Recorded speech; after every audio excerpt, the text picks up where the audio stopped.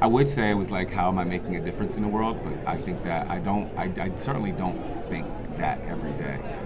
I think that that's a hindsight question. That's a retrospective question. That's where like history is very, very, very, very kind to us.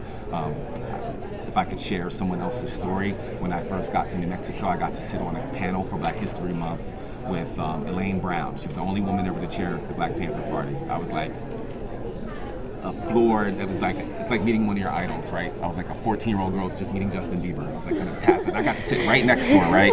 And I remember one of the things she said when she got up to the podium was that, she's like, history's been really kind to the Black Panther Party. We look back on our legacy and what we've done, and she's like, we're all old now. She's like, but make no mistakes about it, because she was talking to an audience of college students. She's like, make no mistakes about it. When we were doing what we were doing, and Fred Hampton, Huey Newton, and all these cats, we were teenagers. She was like, we were 18, 19, 20.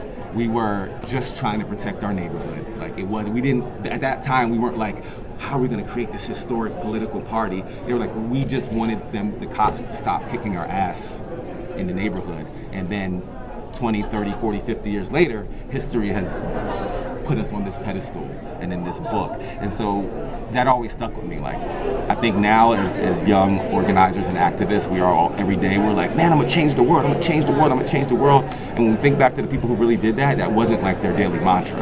Their daily mantra was just solve the problems around you, love the people around you. And if we do that right, then 50 years from now, somebody will be sitting across from an interview like this talking about us.